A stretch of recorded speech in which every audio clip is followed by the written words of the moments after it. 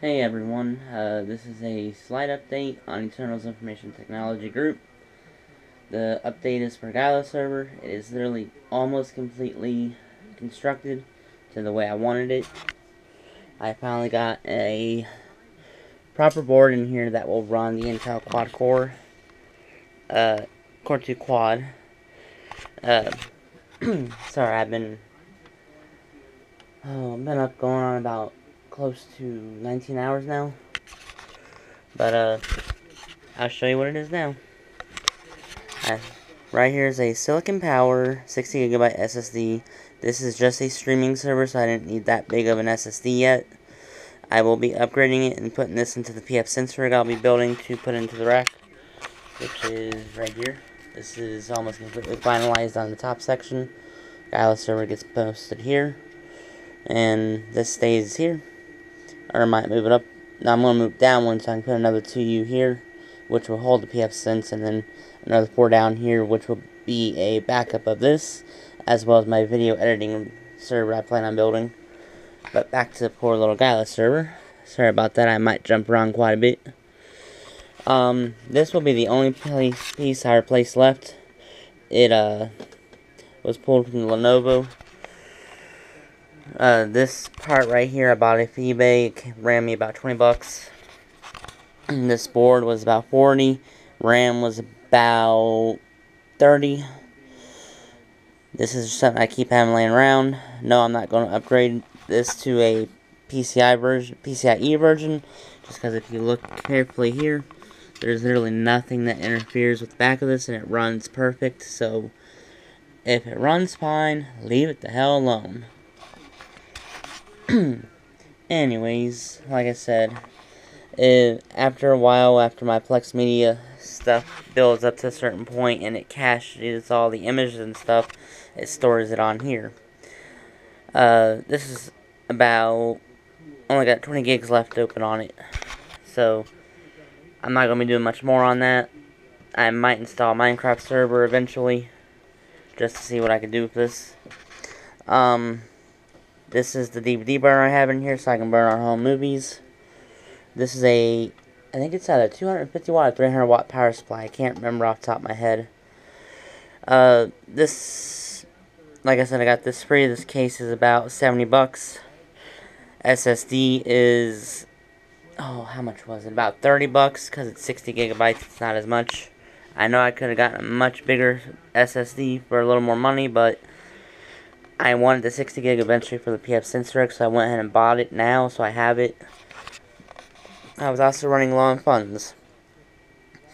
The thing I like about the Intel Socket 775 boards that have the 4 memory channels on it, which is dual memory, is that it's got built-in HDMI and DVI, has optics.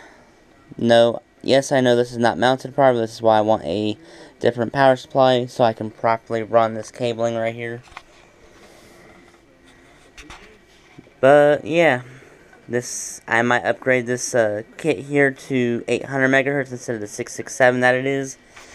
Remember in the previous video I said that the Dell motherboard I had in here just to get the system running temporarily so I could get most of the stuff in would only play nice with 667 memory. And there's a joke in there somewhere, I can't remember.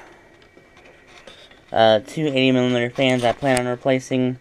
This surprisingly does good cooling. It keeps it at about 63 Celsius at max load for about an hour straight using Prime 95. It has a copper slug in the center. I will make sure to post links in the description on where you can get all these parts that I got. This I got off Amazon. Amazon had that laying around forever. Doctor's office where I've been doing side work for. Can't say much beyond that at the moment because those videos are still being recorded. This memory was from Amazon. And this case was from Amazon. The rest of it's eBay or the doctor's office I'm doing side work for.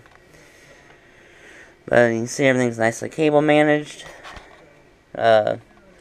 The reason I'm not worried about the 2 screws not being in the bottom of this is the way these wires are managed. It holds it down nicely, and the case bolts into, well, the panel bolts into the sides here, so it actually perfectly flush, and it keeps it from playing around when I plug it in.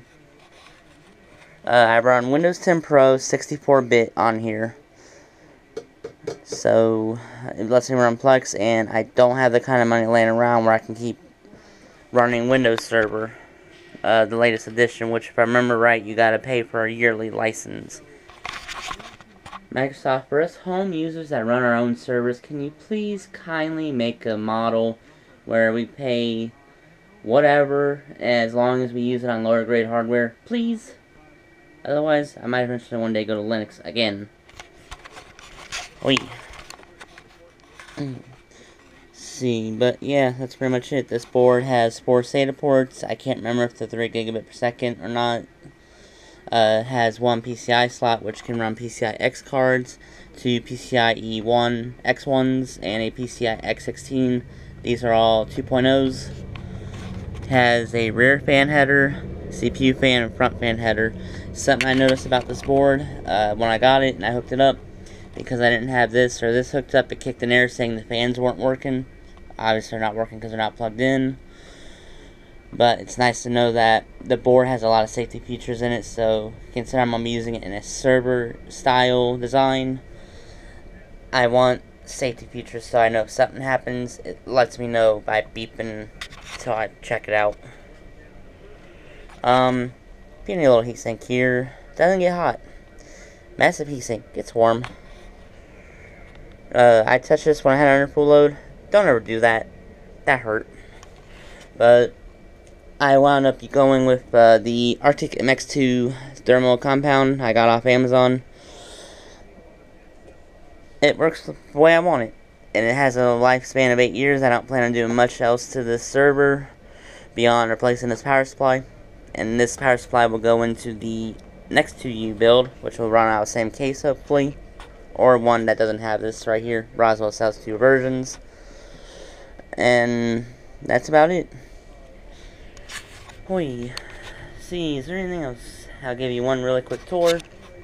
Like I said, the top of this is completely planned out now. Gila server goes here.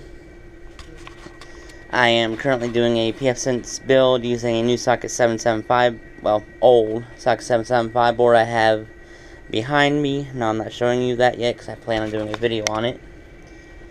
I'm going to be replacing all these with actual metal washer style cage nuts, M6s. This will run the 100 megabit network. This will run the gigabit network.